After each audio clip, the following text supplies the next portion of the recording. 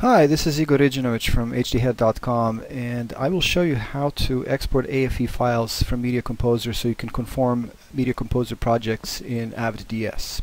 This sequence here is the final sequence. We'll assume that the client has given you a bin with the sequence that you've loaded into your Media Composer. First thing we do is we duplicate that sequence so we can leave the original one intact.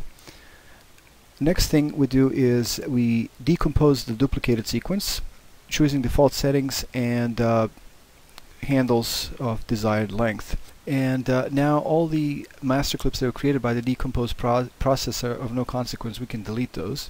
What we really care about is the sequence. So right mouse click on the sequence, choose export, and choose Avid DS export setting down at the bottom. If you're on an older Media Composer system that does not have AFE option, you can also use AAF to export material to Avid DS.